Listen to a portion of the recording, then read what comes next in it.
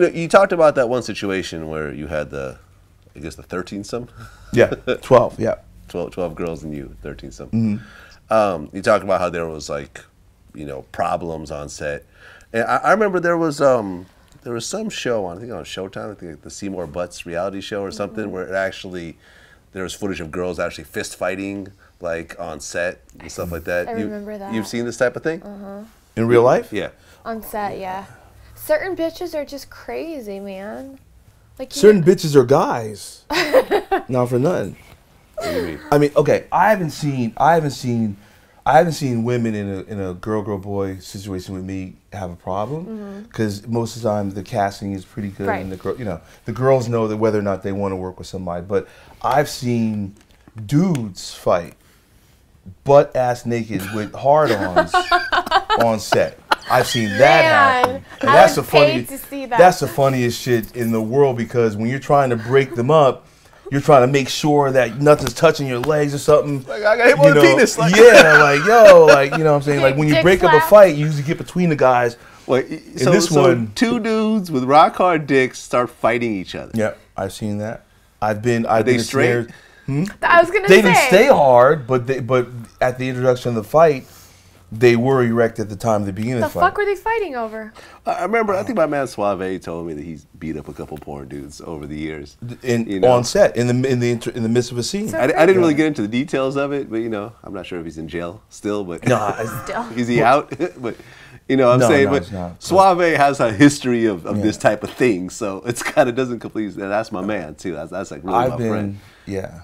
But I've been in a fight on a set. You fought another dude? We would have ended up it would have went to fisticuffs, yeah. Yep, because we were in, I think we were in Prague or Hungary for West Coast Productions, and it was me, Darren James, Justin Slayer, and Marcus, and Mark Anthony. And so in this particular scene, I won't say which guys I almost had in a fight with, but the one dude would not get on the bottom and anchor a DP. And I was tired of continuing to be the person to be on the bottom of the DP. And this one dude just refused to anchor the DP. And I was like, look, you know, we're all here working equally. You've got to carry some of the heavy weight too. And he refused to do it. And I literally got up off the bed and we almost got into it. Yeah, that was just a bitch move, though, for him to do that. Yeah. I've been in situations where I remember a particular scene. It was me and two other girls and a guy. And one of the girls, I don't want to mention her name. She's a fucking crazy bitch. She kept going into the owner's, because it was a rented location, she kept stealing the owner's alcohol. So she was doing the little sippy while the director wasn't looking. And the bitch was just arrogant and drunk, and then she's like wanting to like fight people on set, and that's when you just like, honey, you gotta go home because you're gonna get your ass kicked, you know, like by the whole crew. You know, it happens. And that's the thing about failure too on set, is people see a guy bomb on a set, but they have no idea as to what happened, such that he bombed. Like one of the times I bombed, it wasn't because I had problems. There's a girl that I was working with, she was drinking heavily, so she wasn't able to do her thing. And that fucked me up, because I'm like, yo, like, I've got to be able to do this. You can't just keep wilding out. Yeah. You know what I'm saying? Yeah. So it can happen for There's a lot of behind the scenes stuff that goes on that the fans don't see, you know, and we have to deal with. But as professionals, we usually bring our A game. But sometimes shit happens. You just can't control it always, you know. I wish you could come on set with us and just film some of this shit. I filmed on sets before. Have you filmed anything crazy behind the scenes? No, not really. Not really. I remember, you know, me and Marcus have been friends forever. So I remember I went on one of his sets, like when I was still doing DVDs before Vlad TV, and we filmed, you know, him doing his thing, and I think like Jack Napier was there, and a few other people, you know.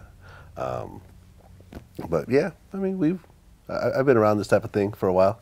Yeah. Right. I've been really supportive of the porn industry, really, for quite a while. But you've never caught something crazy on camera? Because shit happens. No, I mean, most of my interviews are like this. Like this, yeah. You know, most people sit down and calmly talk to me. Yeah, I'm not usually you just come on set. Just come over. You know, because on some of the feature productions, like the media is right in there. Yeah. And you're like, yo, like, are the journalists going to leave at some point? And they're like, no, they're...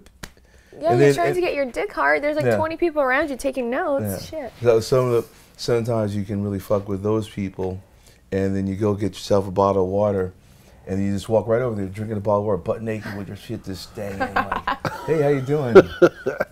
You know, and then you find out that you're not the one to be embarrassed. They're embarrassed, and you can fuck with them because then they're like, oh my God. You're like, yeah. And I stand far enough away from them so that their peripheral can see me from head to toe, so they don't have to play it off. They can see what this, and it's embarrassing. You can flip it. Yeah.